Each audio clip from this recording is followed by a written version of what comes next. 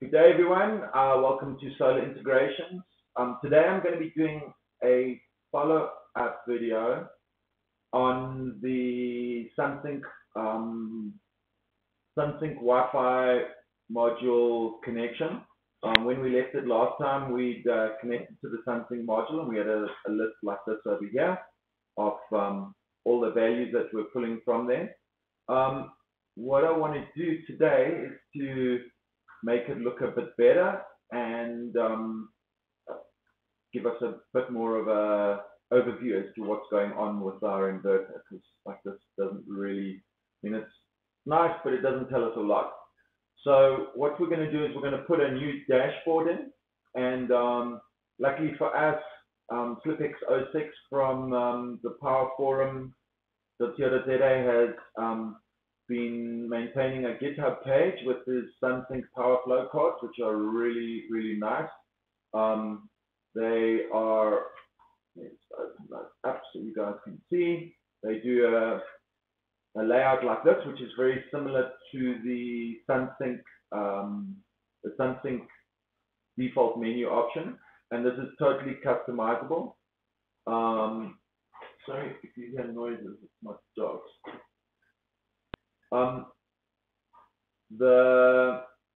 And you can customize the colors, how many MPPTs you've got, all that type of thing. So what we're going to be doing is, I'll walk you through the whole process.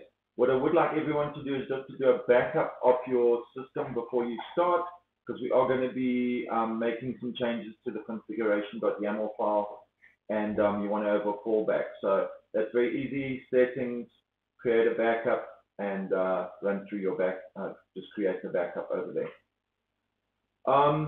Okay, so first thing we want to do is we do have HACS installed from our first video.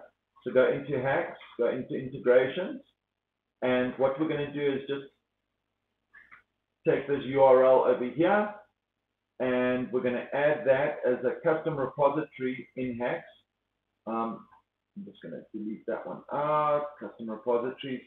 I'm going to add it in, and it's a Lovelace category, and you click on add, and we'll add that repository in.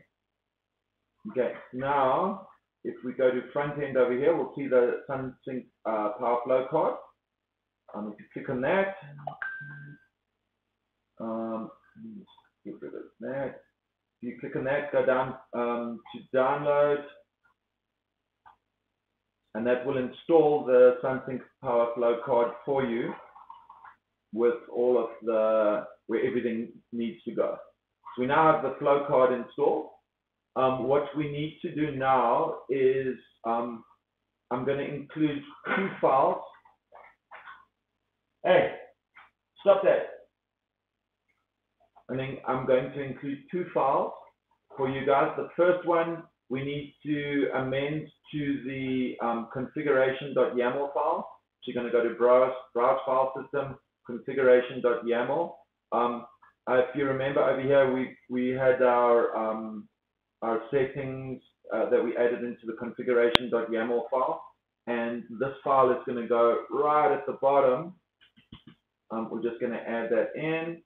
And that's over here.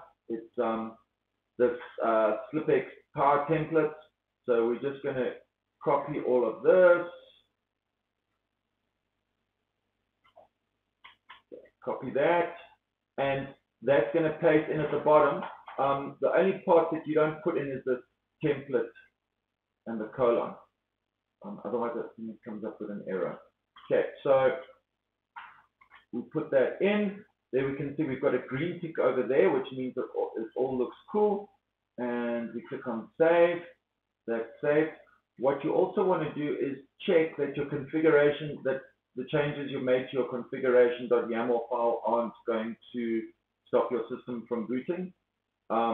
You go to developer tools and click on check configuration, and that'll come up with that green bit over there, which tells you that everything's working. Okay, the next thing we want to do is create our dashboard. So I'm going to call this the Sunsynk power card.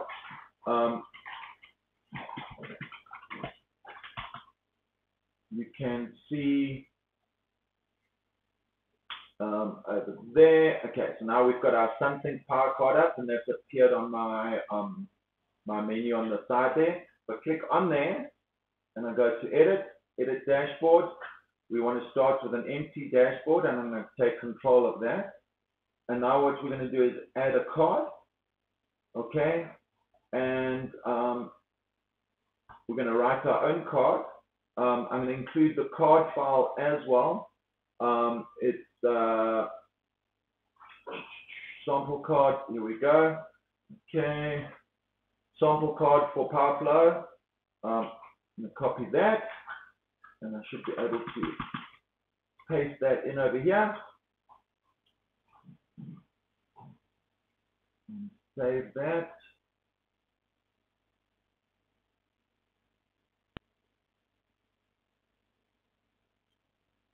Okay, so that's done. The only thing I have to do now is reboot my system so that it will update with the new values. Let's just let that restart. What you might want to do is just do a reboot after you've changed the configuration file, because then all that data will come up live. Let's just go back to the Sunsynk PowerFlow card. Okay, it's busy updating everything. Okay, there are values. So now you can see we're making 887 watts from the PV panels at the moment. So now the way this works is if I go and edit these settings over here, I can have a look. These values over here are representative of these over here, and these are my sensor values in Home Assistant. If I let me just open up another Home Assistant, developer tools, open a new tab. Okay, so if I go and have a look here and I see, for example,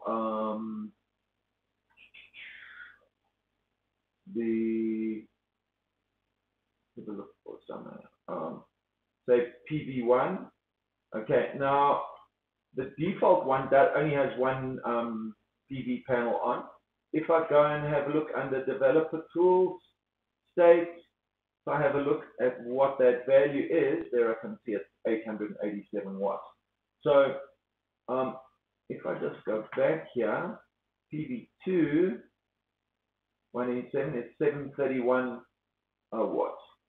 So I have two MPPT controllers on my setup.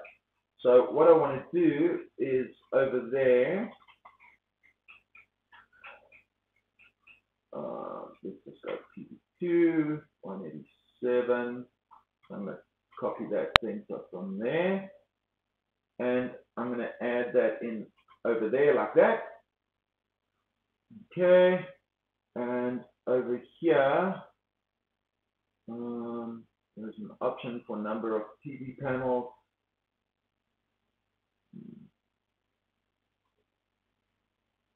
Okay. We go to Slipx06's GitHub page and scroll down. There is all your card options over here, all the that you have. I'm just want to have a look for my PV panels, inverter, battery, solar. Okay, MPPT. Let's just have a look for the MPPT value in that card. So MPPT is 1. So I change that to 2. Oops. And save. We can now see it's got 2 MPPTs. If I want to put in value for, if I want to have 3, obviously change it. It handles up to 4 MPPT. So if I go over here and I change my solar, if I change that to 3, I'm going to save. Okay, there's PV3. All right, so you can customize your settings like that. I'm just going to change this back to 2. And then what we will also do is, you can see I don't have a PV2 volts or amps there. If I have a look down here, there's my voltage and my current. So now what I want to do is see what my sensor is called for PV2's voltage and amperage. So I'm going to go back to over here, and there's my current. Okay, so I'm going to put that into voltage current. Okay, so the current is that one over there. Okay, and there you can see the current is appearing. And if I go to voltage, oops,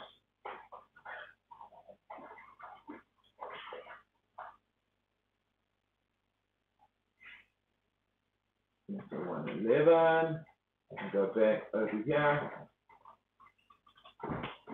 Okay, the thing that the guys have done, which is very nice, is you can see I've got 111 over there, and that matches up for 111 there. So matching up your sensors is a lot easier. So I click on save. That'll now be giving me all of that information over there. I hope. Hey!